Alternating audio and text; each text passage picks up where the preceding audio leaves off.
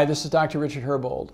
Once again coming to you today, and as the second part of our initial explanation of what a quantitative EEG or neurofeedback as a tool could be, we're going to talk a little bit about and expand a little bit about some of the applications and some of the therapies.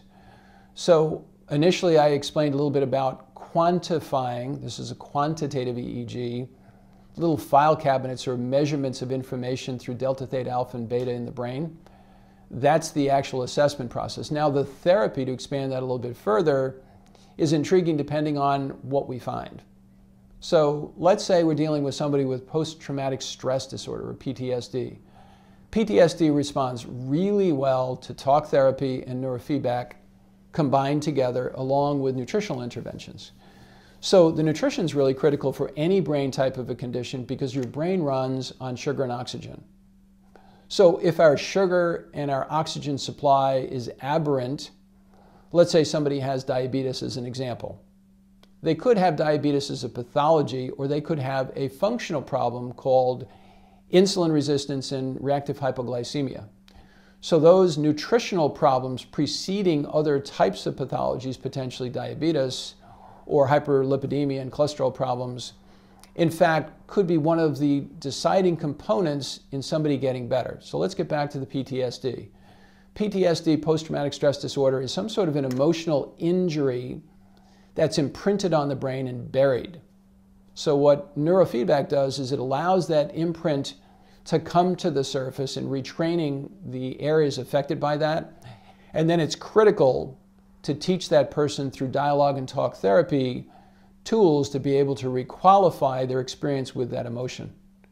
So that would be an example of neurofeedback. So with neurofeedback and PTSD, we would train the brain either with electrodes or caps on the head itself, taking either multiple or even up to 19 different sites on the skull itself to retrain how the delta, theta, alpha, and beta, wherever the discrepancy is, to have normal rhythm. So PTSD would be an example, and another example would be ADHD, or hyperactivity. This is a very prevalent condition in our culture and society. So in our brain, we have different lobes of the brain. We have the frontal lobe, which basically is about the front half of the brain itself, and the frontal lobe is what distinguishes us differently from lower forms of life.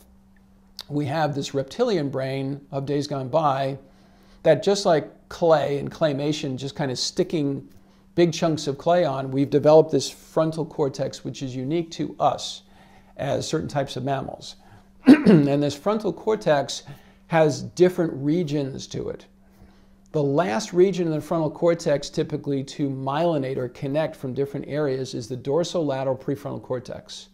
So the dorsal lateral prefrontal cortex, kind of off to the sides of the front of the brain itself, is involved with attentiveness. So if myelination or connections, myelination is basically the connection through something called myelin, which is a coating of a nerve. If those pathways don't myelinate and connect, we don't have the ability to attend or self-attend to any kind of a disruption or stimulation. And we become kind of a crow with a shiny coin. Every time something happens or a noise occurs, somebody's off and running and looking in different directions. And you know people like this, they're kind of like talking to a submarine with a periscope, right? They're all over the place. So this dorsal lateral prefrontal cortex is part of attention deficit disorder that we can actually, depending on what the expression of the ADHD is in the brain map itself, we can actually retrain. So oftentimes theta waves are too high in the dorsal lateral prefrontal cortex. This theta, which I mentioned on our first video, I believe, or maybe even in this video, theta is the brain wave that just after sleep you have that kind of fuzzy head, but you're just awakening. Oftentimes that's when the best ideas pop into our head. Now that's wonderful from that perspective, but if you're trying to concentrate and stay alert and stay attentive, theta at high levels in the dorsal lateral prefrontal cortex is not very serving. We can actually sit somebody down either with connections, and when I mention electrodes, these are not things that are stimulating our brain. What they're doing, they're little sensors that are picking up brain waves. So we never shock the brain when we do neurofeedback. We simply take the actual brain wave itself and through a reward or an inhibit perspective, Either we find something that's aberrant and we reward it when it's normal, or we find something that needs to be taken from a higher reactive state and attenuate that or reduce it. So neurofeedback is a process of taking aberrant brain waves, if they're too low or they're too high, and normalizing those.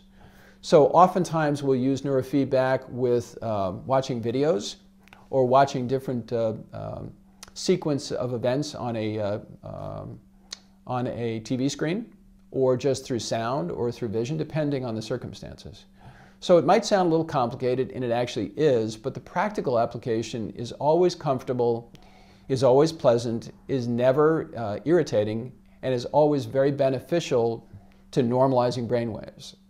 So I hope this was instructional, and neurofeedback is such a wonderful tool. I look forward to sharing other pieces of information, and this is Dr. Richard Herbold at Capital District Vitality Center, and thanks so much for your time as always.